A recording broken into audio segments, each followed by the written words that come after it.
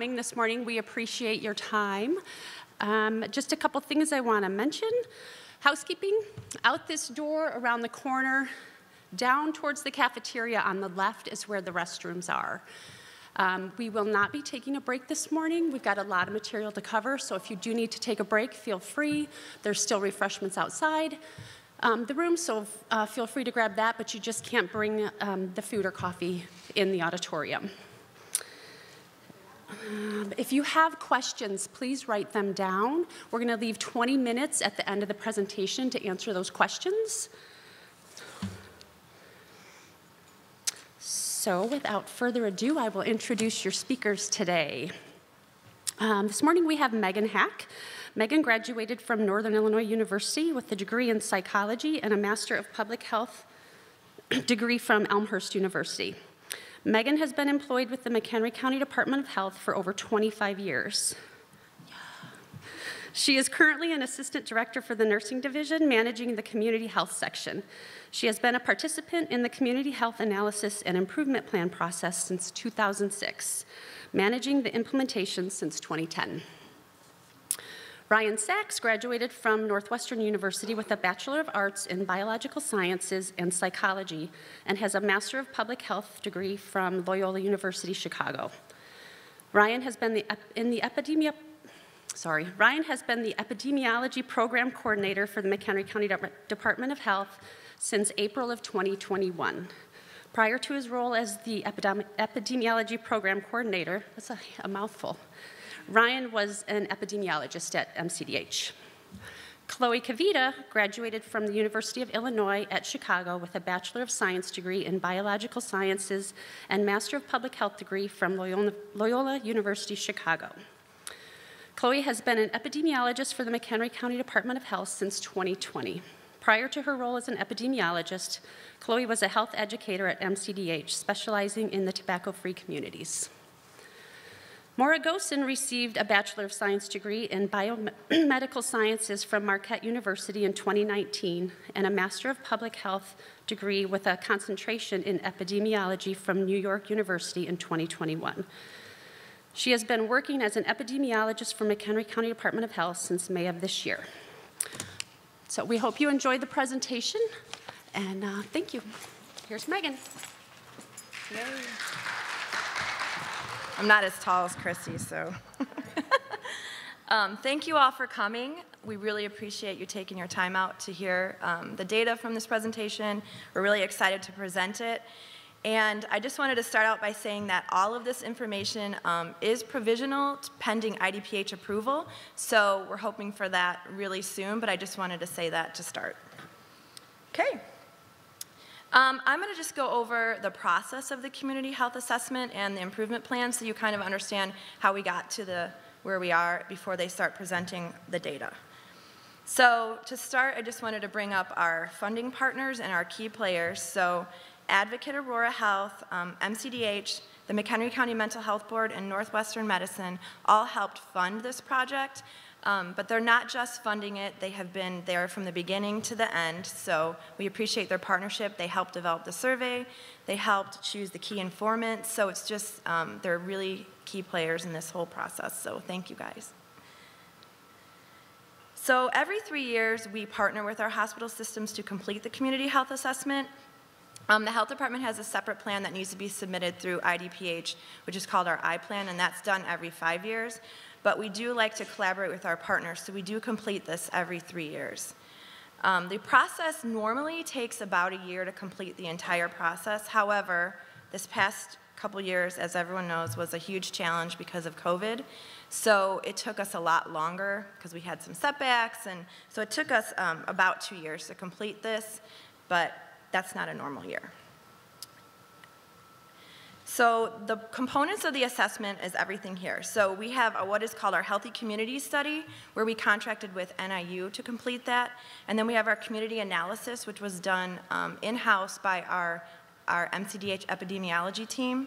So the Healthy Community Study is the biggest piece that we had to pull together. So they completed a community survey, and that was a random sample. So we chose to do a random sample because it fairly represents the characteristics of a population, so that's why we chose that. And we had 1,200 residents complete that survey.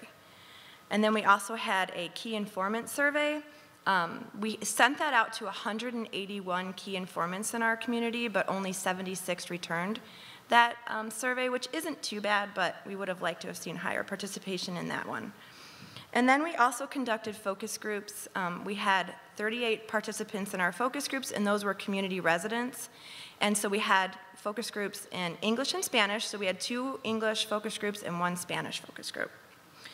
And then the community analysis, like I said, was done by our epidemiology team, and that's using secondary data sources. And then the epi team took all of this information, so the healthy community study, all the surveys, all the focus group information, and then the secondary data analysis, and they pulled together what's called our community health assessment as a whole. So when we look at all this data, we have to come up with what our biggest health priorities are in our community. So that's where we pull together our core team to kind of look at all the data, review the data, and then we come up with some priorities. And then what we do is we build these work groups in to address these priorities for the next 3 years. So these are our core team players that reviewed the data. I'll let you look at those. We really appreciate everyone who attended those meetings because they were very long and a lot of data was presented, but it was I think, very interesting. So what happens is the core team participated in 5 data meetings, so they were all about 2 hours long, and they heard all the data from this entire study. And then a list of health issues were identified from that data, and we used a voting technique to kind of get down to the final priorities. So when we looked at the data, there was 28 health issues that were pulled out of the entire data set. So because every health issue is important, we needed to somehow have some criteria to prioritize these health issues. So we asked the core team, after they heard all the data, we put together the list of the 28 issues that were pulled from there, and then we asked them to look at this criteria to determine what they felt were the biggest health needs in our community. And so after we did a multi-voting technique, so we went through a round of voting, and then we eliminated some, and then we went through another round of voting, and so we went through 3 rounds of voting, and that's how we got down to our final priorities. And so that's our final priorities. So behavioral health, obesity and active living, diabetes and access to care were the 4 final priorities. So what the EPI team's going to do now is go through all the data for you guys. They did narrow it down a little bit, but everything will be available on our website for everyone to review afterwards. But then they're going to go through all the data, and then they're going to go through the priority data so you can see why these 4 priority health issues were chosen. So now I'm going to turn it over to Ryan.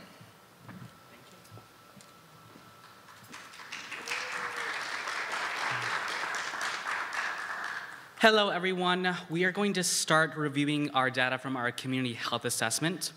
We've broken down the data into different sections, mostly by health issues, a few other sections like demographics and socioeconomic status.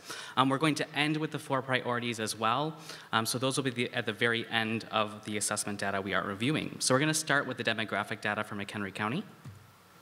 So most of this data for the demographic data comes from the American Community Survey. The American Community Survey collects data yearly from residents of the entire United States. With that data, you're able to drill down into county level and even go further into census tract level data. That data is either in 1-year estimates or 5-year estimates. For this assessment, we are using the 5-year estimates. Those estimates have a lower margin of error compared to the 1-year estimates, and so they are generally better to use for something like this. So when we're comparing our data in this section, we're going to be looking at our most kind of recent data at the time we pulled it, which was 2019, and comparing it to 5 years before, which is 2014, to look at annual trends. We'll also be comparing ourselves to Illinois and the United States as a whole with data from 2019 to see how we compare to them as well. Data for 2020 has been posted by the US Census Bureau for this. However, due to COVID, they were unable to collect as much data during 2020 as normal. And so that data does have a bigger margin of error on it. So it's a little less reliable. So we're focusing on the 2019 data. Obviously, COVID happened after 2019, and so some trends may be different than we are currently presenting. We'll do our best to point out where that might be the case with where we have data for more recent years. But we are looking at 2019 for most of our snapshots here in this section. So in terms of the population of McHenry County is about 307,714 people. It is a little lower than where we were in 2014. However, it's only about 0.1% lower in comparison, so it is really about the same. On the map on the right, we're going to show a few maps like this. We are looking at the differences by census tract within McHenry County. So it is a little hard to figure out exactly where these areas kind of border the different townships. We'll do our best to make sure we make that as clear as possible. This, of course, will be available online as well, and you can, of course, look more detail there. In terms of the population density of McHenry County, we, of course, differ widely depending on our census tracts. The highest areas in McHenry County are in Woodstock, McHenry, Crystal Lake, Huntley, Lake in the Hills, and Algonquin, with that Crystal Lake, Lake in the Hills, and Huntley area kind of being the highest population density within McHenry County.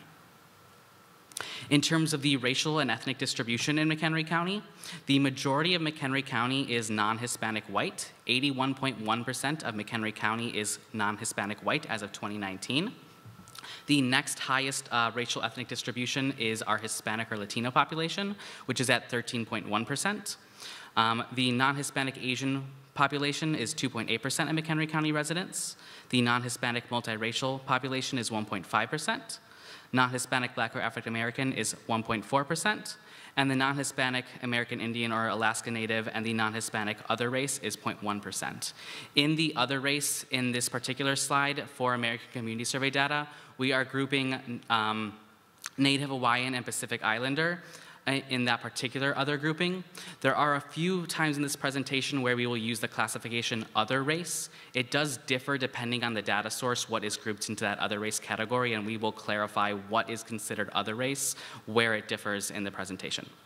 So in comparison to historical data, the Hispanic or Latino population increased by about 10.1% in comparison to the historical data from 2014, and the non-Hispanic Black or African American population increased by 16.7% in comparison to the historical population. In terms of the racial and ethnic distribution within McHenry County, we do have census tracts with a higher percentage of individuals who identify as either Hispanic or identify as non-Hispanic Asian. In terms of those who identify as Hispanic, census tracts with a higher percentage of those who identify as that particular racial and ethnic group are in the Harvard area, parts of Woodstock, McCollum Lake, and Crystal Lake. In terms of the residents who identify more as non-Hispanic Asian, we have a higher percentage in census tracts for Woodstock, Huntley, Lake in the Hills, and Algonquin. The primary language in McHenry County is English. 85.8% of the population speaks only English as of 2019. However, we do have 14.2% of the population that does speak a language other than English, with 8.9% of the population speaking Spanish or Spanish Creole, 3.4% speaking an other Indo-European language, 1.5% speaking Asian and Pacific Island languages, and 0.3% speaking an other language. In comparison to the historical data from 2014, we do have a lower percentage of the population that speaks an other Indo-European language. Otherwise, the relative percent actually is the same for all the other language groups. We also looked at those residents that speak English less than very well. In McHenry County, 5% of the population in 2019 spoke English less than very well, which was lower than we were in 2014 at 5.6%.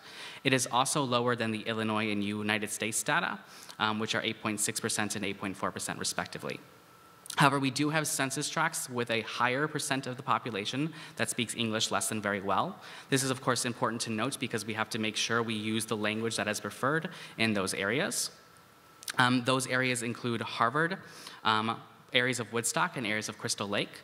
Now, this map actually closely reflects the map we have for our Hispanic population. So in most of these cases, it is likely Spanish that is the preferred language, though we do not have data for that particular reference. In terms of the age distribution within McHenry County, 29.8% of the population is in the 45 to 64 age group. 18.4% of the population is in the 5 to 17 or the 30 to 44 age group. And 14% are in the 18 to 29 or 65 and older age group, with only 5.5% younger than 5. In comparison to the historical data, we do have a slightly lower percent of the population in the 0 to 17 range. However, it is lower than 10% change compared to historical, so it is a relatively minor difference. In terms of the 18 to 29 age group, we also had a relatively small increase in that as well. Again, relatively minor, not really a big difference, and a small difference for the 30 to 44 as well, where it is a decrease. However, our biggest population change in terms of the age distribution is actually our 65 and older population, which had a 26.1% increase in comparison to the 2014 data. In terms of within McHenry County, we do have some differences in the age distribution within McHenry County as well. We do have a few census tracts that have a higher percent of the population that is under 18. That is in part of Harvard and part of Huntley and Lake in the Hills. We also do have a part of the population to the east of Marengo, covering kind of Union and a little bit beyond that, that is more likely to be 65 and older. However, as you can see from that middle map on the slide, most of this is actually in that red color, in that middle group, so we actually do have a large part of the population in that 65 and older distributed throughout the county. And then in terms of the percent of residents 85 and older, towards the western part of McHenry is where most of our census tracts have a higher percent of the population. That is 85 and older, though there are some areas in other census tracts as well in the east as well. We're going to cover the socioeconomic characteristics next. So as with the demographic data, this does come from the American Community Survey, and we use the same methodology there where we're comparing 2019 to 2014 and looking at 2019 data for McHenry, Illinois, and the United States to see how we compare. So in terms of the educational attainment within McHenry County, the majority of the population has a bachelor's degree or higher, some college or associate's degree, or a high school graduate or equivalent, at 34.5% for those that have a bachelor's degree or higher, 32.2% that have some college or associate's degree, and 26.5% that have a high school graduate or equivalent. About 7%, that's 6.9% to be exact, have less than a high school graduate. In comparison to the historical data for 2014, we do have a lower percent of the population that has less than a high school graduate, and an increase in the percent of the population that has a bachelor's degree or higher. That is indicating that our population distribution in comparison to the past is having higher education than compared to 2014. However, we do have demographic differences in educational attainment. On these slides where we're showing demographic differences, we are focusing on those demographic groups that had a difference. There are groups where there was no difference in comparison to our reference. Generally, our reference is going to be not Hispanic or Latino if it's an ethnicity, non-Hispanic white if we have race and ethnicity combined, or white if we have race alone. If we're not showing a particular grouping, it's either because there was no difference or because we could not determine a difference based off the data we had available. The full details of all of that can, of course, be found in the report. So if you're interested in the exact percentages for these groups, we would recommend that you check out that report when it is posted. So in terms of educational attainment, those who identify as Hispanic or Latino are 25.2% less likely to have a high school or advanced degree compared to non-Hispanic white, and 35.6% of those who identify as other race were less likely to have that high school or advanced degree in comparison to white. In terms of this particular slide, other race does include American Indian or Alaskan Native, those who identify as multiracial, those who identify as other,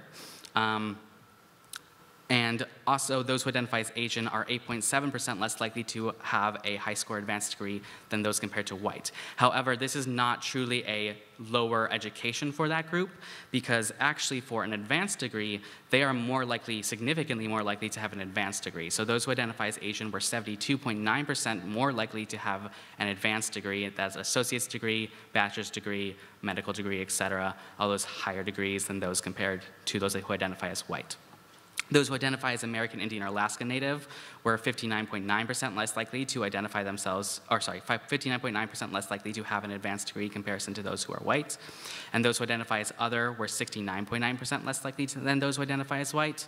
And sorry, I think I said something wrong in the previous slide. Those who, for other, for this particular slide, it is actually grouping multiracial, and those who identify as other, it is not grouping the American Indian or Alaska Native into that.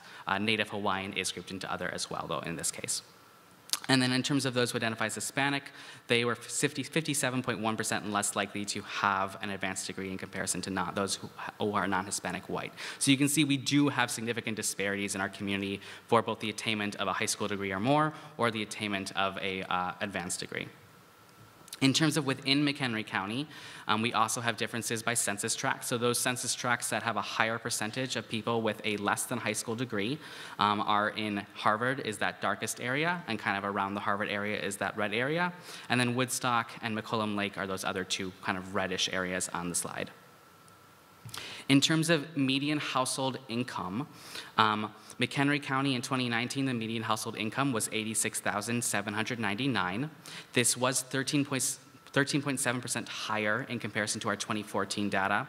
However, some of the difference in 2019 comparison to 2014 is because of inflation. It's a relatively minor amount of that. We don't have the exact calculation, but the inflation does account for some of that difference. However, in comparison to Illinois and the United States, McHenry County also has a higher median household income. Our household income is 31.7% higher than compared to Illinois, and 38.1% higher for McHenry compared to the United States. We also have demographic differences by median household income. The median household income is 34.8% higher for those who identify as Asian compared to those who identify as white. It is 28.1% lower for those who identify as other race or ethnicity compared to those who identify as white, and 19.4% lower for those who identify as multiracial compared to those who identify as white. It is also 25.2% lower for those who identify as Hispanic or Latino compared to those who identify as non-Hispanic white. And in terms of age group trends, the median household income is 45.4% lower for those aged 15 to 24 in comparison to 24 to 44, and 14.2% higher for those who are aged 45 to 64 compared to 24 to 44, and it is also lower for those aged 65 and older compared to 24 to 44. So in terms of that, those populations that are, of course, kind of younger than the working age, still in school, have a lower median household income. Nothing that's really surprising there. And those that are 65 and older also have that lower median household income, likely because they're no longer in the workforce. They're using other forms of income, Social Security, and things of that nature. In terms of within McHenry County, we also do have differences in terms of the median household income.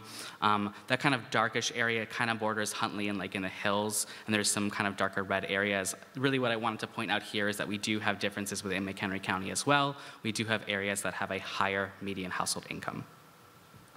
And then in terms of earnings by sex, so in this we are looking at the past 12-month earnings by sex across all education levels. And for the McHenry County population as a whole, and for all population or for all education levels, those who are female have a lower median earning than those who are male. Some of this difference might result from the fact that this data does include those who are outside of the workforce. However, we are using a median in this case, so I do not think that accounts for all the difference. I think this is really demonstrating that we have a significant